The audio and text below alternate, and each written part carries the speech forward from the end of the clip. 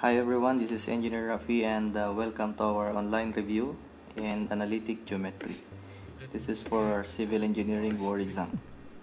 This is the fifth topic that I will be discussing to you. Okay.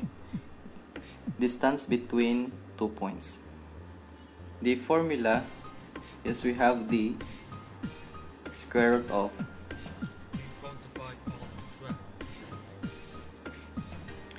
given x1 y1, point let's say for example point A and point B with coordinates x2 y2 also. The distance between them is x2 minus x1 squared plus y2 minus y1 squared. Okay, if they can interchange, no problem. That will be x1 minus x2, y1 minus y2. Okay, like for example, we have let's say here negative 1 and 2, negative 1 and 2, and we have here also 1 2 3. This is 3 and negative 2. What is the distance between them? Okay, so distance, that is square root of x2. Okay, say for example this is x1 and this x2. x2 minus x1 minus minus 1, okay, squared plus y2 minus 2 minus positive 2 squared.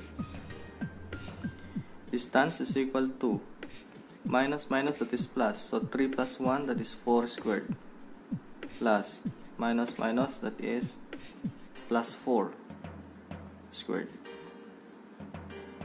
Okay, that is the square root.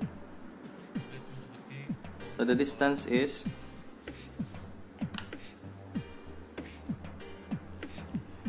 square root of 4 squared plus 4 squared.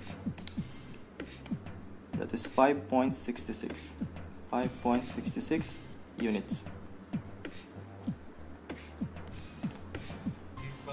Okay. Next, another example is that this is CE Board Exam 2013. The distance between 2 points A is 3x and 5, and B 5x minus 3 is equal to 10. What is the probable value of x? Okay. So formula D is equal to the square root of x2 minus x1 squared plus y2 minus y1 squared. So D is 10. Okay, square root of, which one is x2, which one is y2. Okay, no problem, either of the two. Okay, so if this is x1 y1, this is x2 y2. So x2 is 5x minus 3x squared plus y2 minus 3 minus 5 squared. Okay, 5x minus 3x, that is 2x squared plus minus 3 minus 5 minus 8. Okay, minus 8 squared. Square root.